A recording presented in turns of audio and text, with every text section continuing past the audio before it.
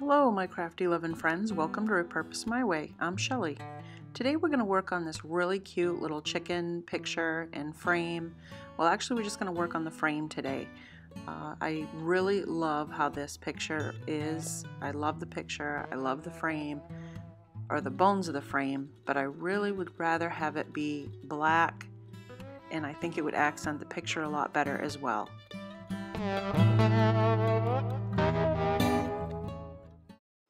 So I'm going to go ahead, instead of taking the frame apart, because the back is so hard to take off, it's on there really well, and I didn't want to mess with it, and all I really need to do is just tape off the glass like I'm doing here so that the black doesn't get on the glass part. Even if it does, I could clean it off, but this would make it a lot easier and neater job, I think. So I just tape off all the way around in the corners. I'm giving it a quick sand and then wipe down just so the paint will stick really nicely. And I'm grabbing the Waverly chalk paint and ink and I'm gonna paint the whole frame. I'm just doing one coat because it's covering really nice, and I'm also going to sand it back, so I really don't need to have full coverage, but it actually does cover it very nicely. I think it might have been because I did sand it. That might have helped. I don't show it on the video, but I did flip it over and do the back side too, and sealed it as well.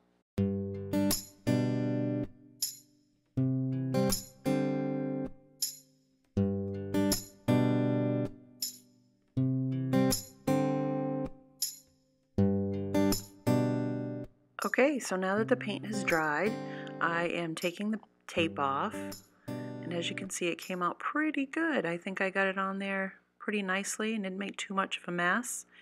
Now I'm going to make a mess by sanding it down. I just want to bring back some of that brown that was in the frame. I did like it, but I just didn't want that much of it. And I think the brown brings out some of the brown in the rooster, as I'm pointing out here. That brings it out, and the black feathers in the rooster does the same thing. So I think it helps marry the two pieces together a little bit better. So here I'm putting on some clear wax, and I'm doing it all over the frame. I did get a little bit on the glass, but it wipes right off. It's not a problem. But I like how when I put this on, it deepens that brown color. Well, and also the black color too, and it just deepens the two colors and just makes it look so nice. Alright, so now that it's all on, I'm just going around and wiping it back and taking it off, and it blends that in really good. So I like that, gives it a nice seal. There we go, it's all done.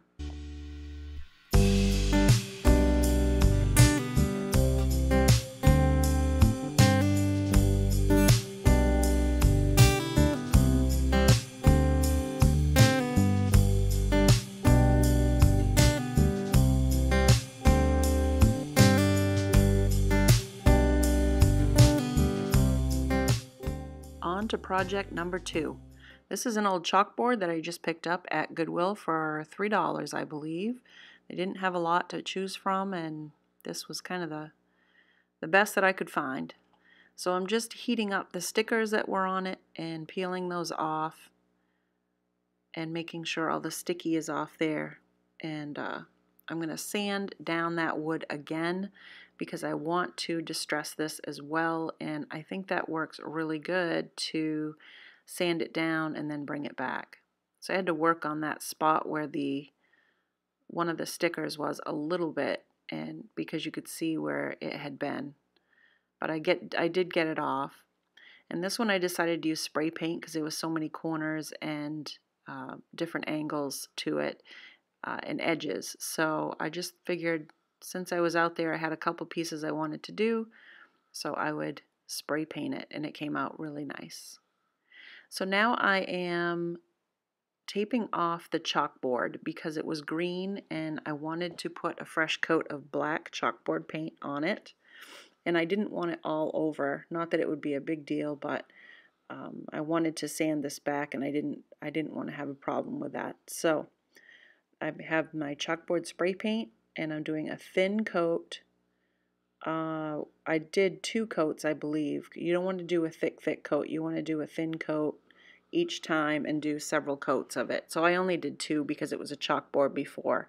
If it was a board that had never been a chalkboard before, then I may have done more coats of it. Now this is the wallpaper that I also got at a flea market just a few days ago, and I figured I'd cut that out and get that cut to size, and while I waited for the chalkboard to dry, I cut that out and then did another coat of spray on it. And now I'm using Mod Podge and going down at the bottom, and this was a cork board that I'm putting this piece of wallpaper border on. And I'm just kind of centering it in there and getting it flattened out the best I can, getting as many bubbles out. I'm still going to have them because it was a cork board underneath, so you're going to have bumps and bubbles, but I wanted to make sure the big bubbles were out. And they usually, once that dries, it sucks it down anyway. So I let that sit for a few minutes, and then I came back and the chalkboard was dry, and I decided to put a coat of sealer or Mod Podge on the top of the wallpaper border, so that would seal it down very nicely. And then taking off the tape because I want to distress the wood pieces around it.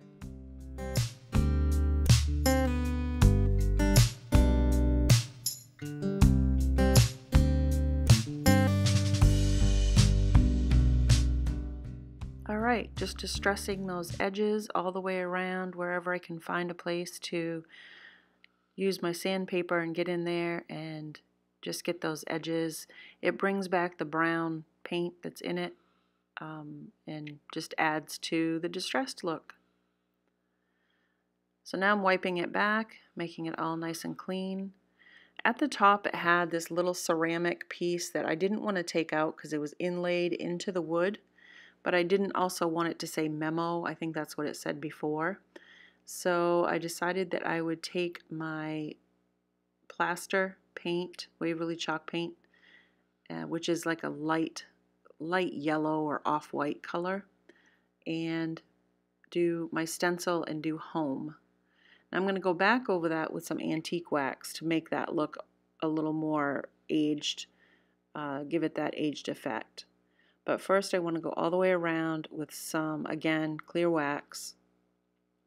I do have spray sealer, but I liked the looks of this wax once I wipe it back. I thought it really looked nice. So, and I like the feel of it too. So I decided to go ahead and do that again. So I'm just wiping that all back. And again, that brings out that brown. I really like it. So while the home was drying, I decided to take some jute rope and go around the edges of the chicken frame. I thought that would look nice and finished off if I did that. Add a little bit more to the country primitive look.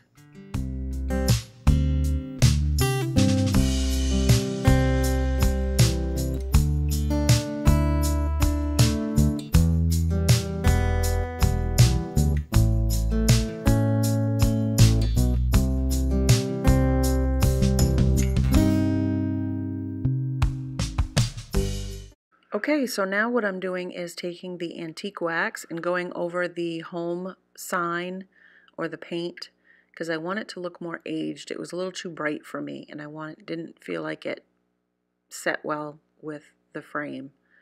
So I put that on there and just gently wiped it back a little bit, and I like that a little bit better.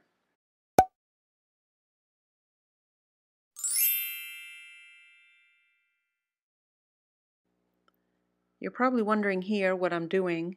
I have some black and white checked ribbon and I wanted to make a small bow, but again I thought that white in that ribbon was a little too bright for the bow, so I did both sides with the antique wax and just aged that bow a little bit, or that ribbon a little bit, so that when I put it on there it all looked cohesive.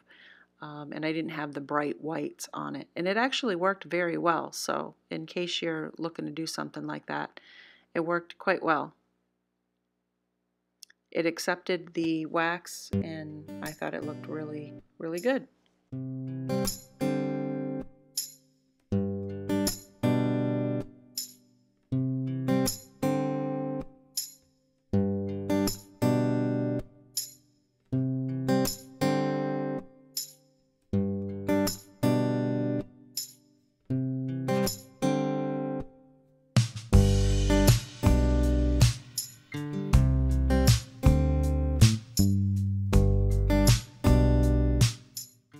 This video is an open collaboration of What Would You Make, and there's a couple hosts and a guest host.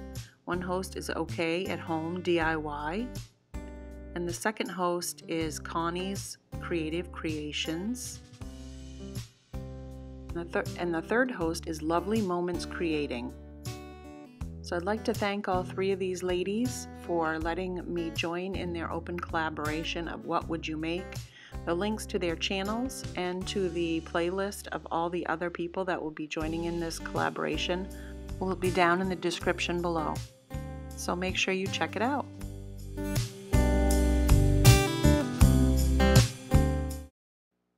On to project number 3.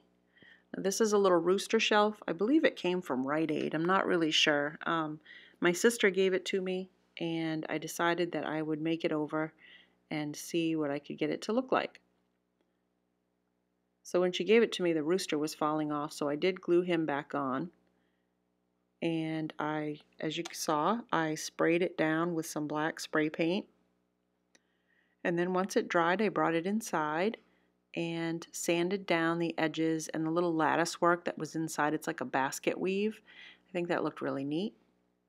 And here I'm taking a little burgundy paint and going over the feathers of the bird. I'm not really sure if I really like this or not. I may come back and instead of doing the burgundy, come back and do my rust treatment that I do, or my grungy treatment on there. I think that might look a little better.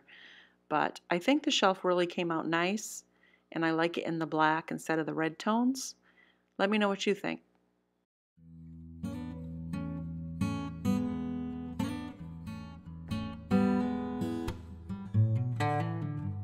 I definitely have a chicken theme going on here, did you notice?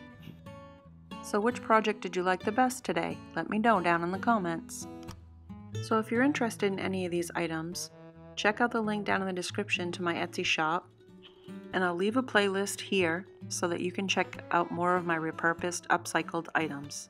Thanks for watching. Take care. Bye-bye.